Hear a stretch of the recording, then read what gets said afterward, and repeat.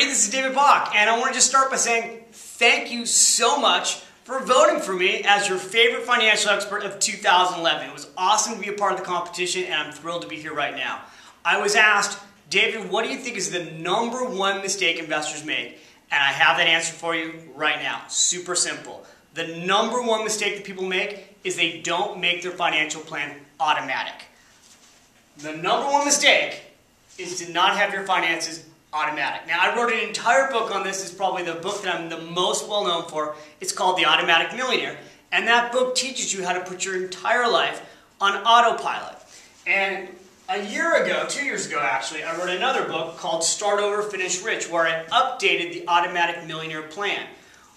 This book right now, you can go to my website at finishrich.com, put your information in the pop-up box, and you can download this book for free. I'm going to walk you through a chapter in here right now so that you can automate your financial life in less than an hour. So again, #1 mistake people make, they don't automate their financial life. Here's what you need to do. The moment you earn money, assuming you've got a job, assuming you have a business, when that money comes in, it needs to go automatically into a bank account. What is unbelievable to me is that in this day and age, many of you are still getting a physical check. You're taking that check, you're opening it up, you're waiting for it to come to you, you open it up, then you walk it down to the bank, and then you deposit it. By the way, when you do that, you are wasting an average of about 12 hours a year doing that. Ridiculous. You get your money faster if you automatically deposit it. So, you've got to have that money automatically deposited into your bank account. But before that money hits your bank account, you need to funnel off a piece of it. Somewhere between, I would recommend at least 10%, but something. A percentage of money's got to come right from your income automatically into your retirement account. Now that could be an IRA account, that could be your 401k plan, but that's what you have to do. This is called pay yourself first.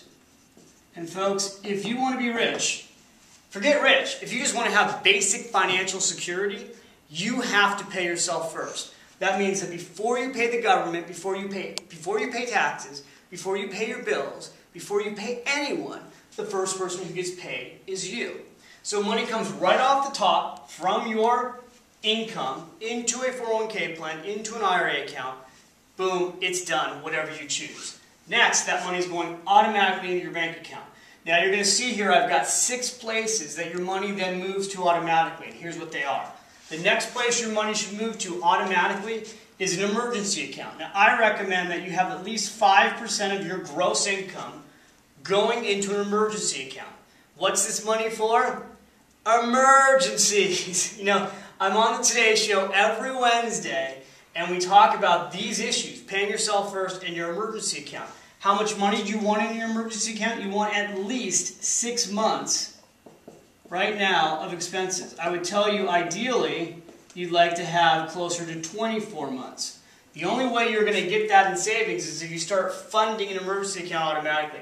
This account should not have a checking account with it. It should not have an ATM card. It goes into a separate account that you can't touch. All right? That's the third bucket. So first retirement, second bank account, boom, it's going into the emergency account. Now this is all being done automatically. The next place it's going into is a dream account.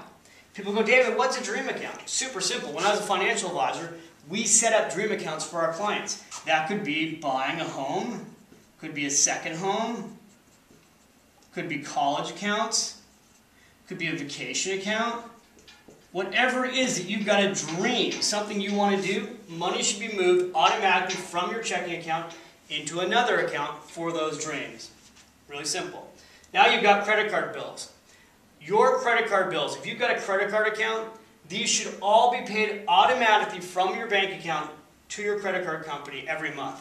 At a bare minimum, you should be making minimum payments on that account automatically every month. So let me explain this to you. I don't want you to just make minimum payments on your credit card accounts, but what I want you to do is make sure that the bank pays the credit card account the minimum amount automatically every month when? Before it's due. People make all kinds of mistakes where they're just out of town, you're busy, something's going on, you miss the bill, and you get hit with $30 late fees, or $40 late fees, or $50 late fees. Just doing this one thing could save you hundreds of dollars a year by not having late fees. So minimum payment automatically paid, then you go in and you make the rest of the payments after the minimum payment that you can make. And that takes me to number 6, which is regular bills. All of your regular bills should be automated. That could be phone bills, utilities, cable.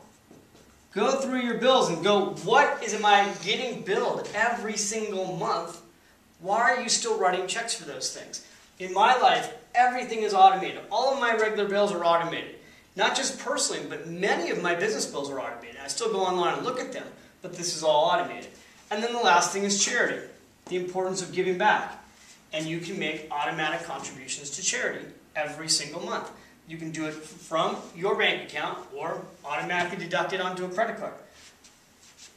I just did that really quick in like less than probably what, 3-4 minutes here. Setting this entire system up, guys, takes less than an hour.